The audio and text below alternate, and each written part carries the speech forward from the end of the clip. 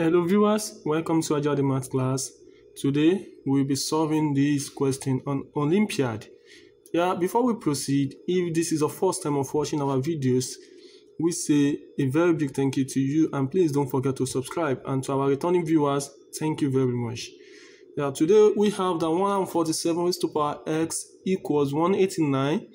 Then look for what is the value of 7 raised to power 1 minus 2x over 3 into bracket x minus 3. Now for us to do this, don't forget here we are having 147, and then 147 can be written as the multiple of what?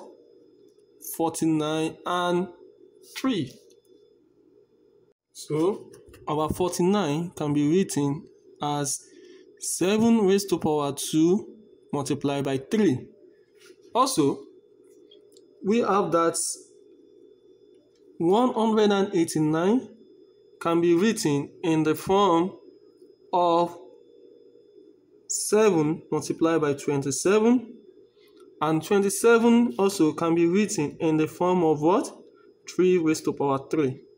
Now, having known this, we are coming back to this, and from here, so our 147 can be written in this form of 7 raised to power 2 multiplied by 3 all raised to power x equals 189 can be written as 7 multiplied by 3 raised to power 3.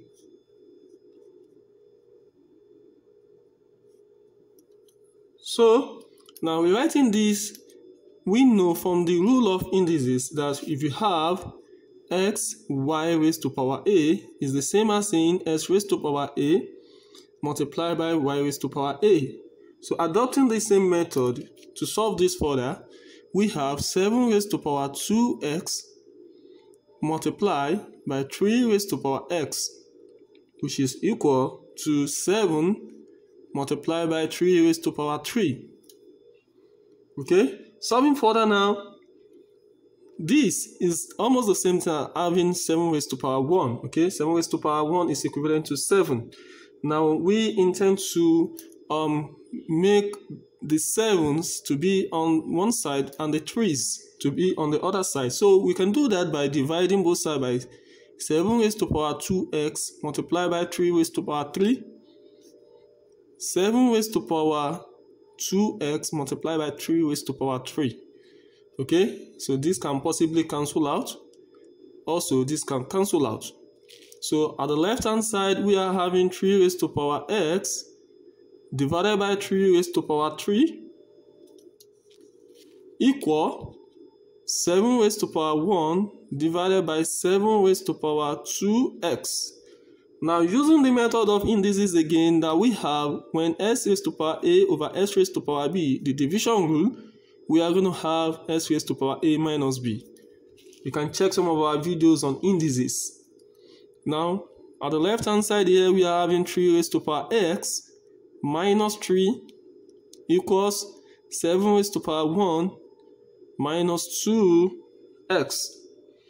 Now, in order to simplify this further, multiply the root of both sides by 1 over x minus 3. 1 over x minus 3. So here x minus 3 can cancel out. Oh, okay. Let's proceed with this. We are having 3 on this side